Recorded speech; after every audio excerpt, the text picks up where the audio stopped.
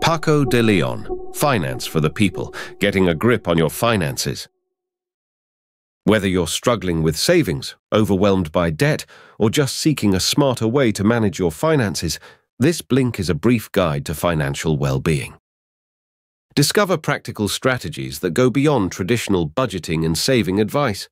Learn how to reshape your relationship with money, turning it from a source of stress into a tool for growth and fulfillment. This blink offers not just financial wisdom, but a new perspective that aligns your financial decisions with your personal goals.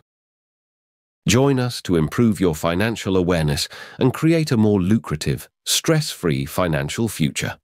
Ready to get smarter with your smackers? Gain more moxie with your moolah? Then let's go. Change your money mindset to achieve financial freedom. Let's talk about the money mindset. Think of it as the lens through which you view all things financial. It's more than just numbers in a bank account. It's about the deep-seated beliefs and attitudes that shape your financial landscape. Picture money itself as a character in your life story, one you've been relating to since childhood, based on tales passed down from family dinners and societal norms. Now ask yourself, is your money story a tale of caution or of abundance? Our money stories usually depict it as either the hero or the villain, subtly guiding our financial decisions. If you were raised to believe that money is the root of all evil, you might be wary of it. If you were told money makes the world go round, you might chase it relentlessly. But here's the twist. These narratives can be rewritten. How? By recognizing that our money script isn't just a story, but a director of our financial fate. So, if your money story isn't serving you, why not write a new act? One with you as the protagonist who takes charge of their financial destiny. Reflect on your fiscal habits by journaling. It's like putting a mirror up to your spending patterns, showing the reasoning behind each dollar spent. Jot down your thoughts on money, how it made you feel when you had too little, the relief or guilt when you were flush, or the pride in earning your first paycheck. As you unravel these threads, you might uncover beliefs that no longer serve you. The aim here isn't just to identify these money myths, but also to challenge them. Finding evidence of money's positive impact can also help you shift from a scarcity mindset to one of abundance. Remember, this isn't a one-act play. It's a continuous performance that takes patience and practice. Of course, rewriting your financial story takes more than just thought. Job markets and economic policies are also significant, but understanding the inner narrative provides you with the script to perform better in the grand theatre of economics. Here's how you can start your rewrite. First, cozy up with a journal and write down your earliest money memory. What did you learn from it? Then, track your current cash monologues. What do you tell yourself when you receive a bill or a paycheck? Be honest, nobody is judging. Next, highlight any money myths in your script. Are they tragedies or triumphs? Do they whisper limitations or sing of possibilities? Then, for every limiting belief, write a counter-narrative. If you've written, "Money is hard to come by," draft a new scene in which money is a resource that you're able to attract and manage. Now, rehearse your new role daily. Practice spending with intention, saving with purpose, and investing in your financial literacy. And if you stumble upon a complex plot twist, like systemic inequality or a tough job market, seek a co-director. This could be a financial advisor or a counselor who can provide expert guidance tailored to your new financial plan. Your money mindset is as flexible as any character you wish to play, so take the director's chair, call action, and watch as your new money story unfolds, with careful spending and saving taking center stage. Spending habits and how to control them. Many of us have a nagging fear of not having enough money. This anxiety stems from more than just the state of our finances. It's a deeply ingrained emotion brought on by our brain's constant search for threats. It's a feeling that distorts our view of scarcity. But what if we could shift that perspective? By taking a closer look at our spending, we can understand the reality of our finances and, more importantly, how we feel about them. By tracking and understanding, we can learn the why behind spending. So start logging every dollar you spend for a month. Are you seeing any harmful patterns? Now let's talk about spending systems. Create a spending plan that respects your future self's feelings. Then you'll have foresight and spend in a way that your future self will appreciate. More on this later. As you break down your prior spending, you're left with a record of lessons learned about where to tighten the purse strings and where you have wiggle room. Consider your fixed bills wherever possible, reduce redundancy, and look for better deals. Saving is like pruning a tree. The necessary cuts encourage healthy growth. Take advantage of bank and credit card statements as a historical record, a breadcrumb trail of where your money has been. Let these statements guide you to smarter spending and saving habits. Finally, money management is about balancing the scales of spending and satisfaction. By acknowledging the emotional undercurrents that guide your financial decisions and creating a thoughtful system of expenditure, you can find peace with your finances. It's a journey toward a richer life, where enough is not an amount, but a state of harmony. Use financial safeguards to simplify money management. In this section, we'll discuss setting up financial guardrails for a more structured and stress-free financial life. Let's get into it. Think of your finances as separate channels of water feeding into distinct pools for specific purposes. One pool is for the essentials. Let's call it the bills and life account. The other? It's for enjoyment, so call it the fun and BS account. This split simplifies your financial outlook, allowing clear views of where your money flows and why. Now, aligning this system with your income schedule is key. It ensures that funds are available when needed, maximizing cash flow and relieving concerns about running out. And having a cash cushion. This is your financial safety net, keeping you safe if the flow of money ever stops. Another way to cut back on spending is to bring gratitude into your fiscal thinking. It's a powerful tool to combat the buy more bug. When you're grateful for what you already have, the thirst for the latest gadget starts to lose its allure. How do you kick this habit? Simple. 2 bank accounts, one for essentials, one for fun, and a clear plan for how your paycheck gets divided between them. This is your budget blueprint. Stick to this, and you're not just preventing bank account blunders. You're building a dam against the flood of impulse buys.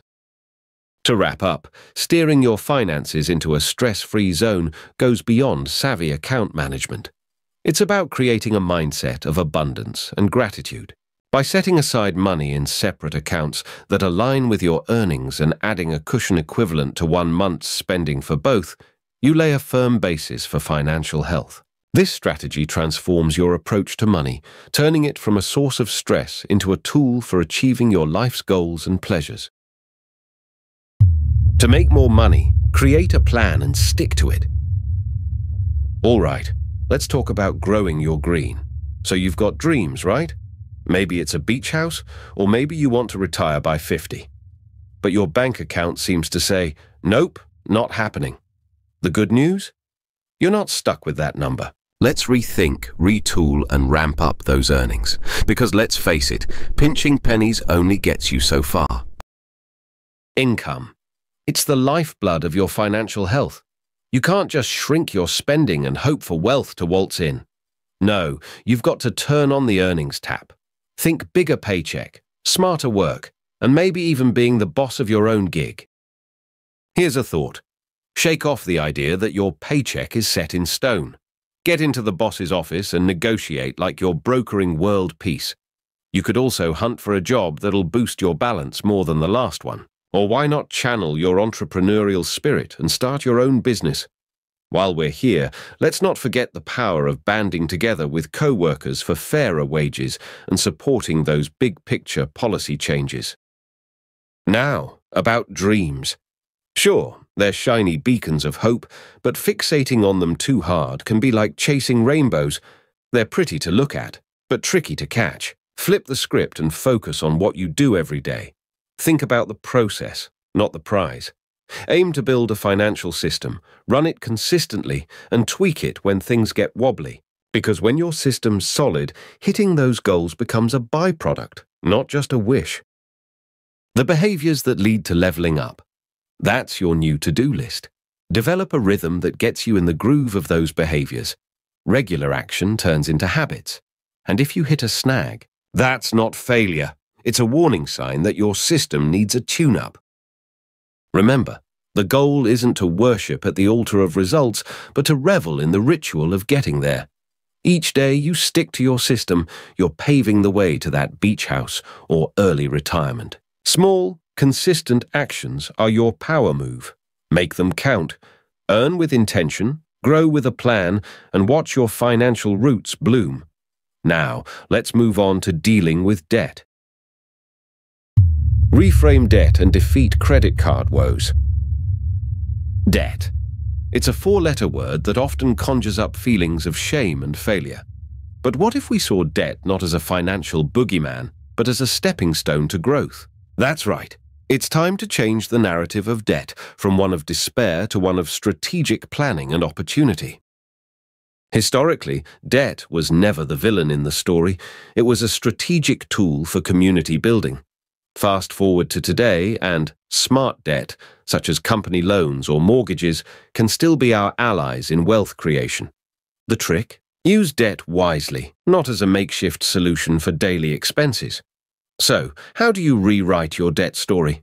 It starts with recognizing the impact of debt on our mental health and seeking support when needed. But there's more. We need to shift our mindset. We must start telling ourselves a new money story. As previously mentioned, this means cultivating gratitude for what we have and living within our means, turning our focus from what we lack to the abundance that's already ours. Now, let's discuss credit cards, a common and insidious form of debt. Credit cards are easy to use and promise instant satisfaction, which can lead to overspending. If we fall into the minimum payment trap, we risk making payments for years without reducing the principal amount. To break free, you have to accept change, even when it's uncomfortable. Taking responsibility for debt is key, which might mean pausing or stopping credit card use completely, as well as clearly listing your debts. Identifying and focusing on a meaningful why can make reducing debt feel less like a sacrifice and more like a worthwhile activity. A strong why might be a personal target, like wanting to buy a house or travel, or it can be tied to a wider social issue, like wanting to donate to a cause or help a loved one. Keeping the why in mind makes it simpler to stay dedicated to lowering debt even when temptations arise. So, how do we create a sensible payoff plan? Tools like Unburied.me can be lifesavers in mapping out an effective strategy. As previously discussed, you'll also need to strike a balance between cutting spending and increasing income, as both contribute to speedier debt repayment. Negotiating lower interest rates and exploring debt consolidation or refinancing options can also provide relief. However, the linchpin is committing to your payoff plan and rewriting the habits and mindsets that led to debt in the first place. Your financial journey is more than a crusade. It's a path to personal empowerment. It takes discipline, innovation in budget management, and boldness to negotiate better terms. But every step toward debt freedom builds greater mental and emotional strength. You're not just getting closer to financial independence, you're also shaping a stronger, more resilient version of yourself. To Finance for the People by Paco de Leon. Here are some final thoughts. Throughout your financial journey, you'll realize that money decisions are much more than just transactions. They're crucial moments in your life story. To make sound financial choices, you must first shift your thinking, questioning previous ideas about wealth and success. It's about aligning your resources with your values and creating an impact that goes beyond your immediate surroundings. With dedication, you can learn to play the game by your own rules, giving yourself agency and control while also lowering overall stress. Ultimately, your financial health is directly related to your personal growth. So keep an abundant mindset, even in tough times, and always prioritize investing in yourself. You are deserving of a financial path that not only grows your wealth, but also enriches every aspect of your life.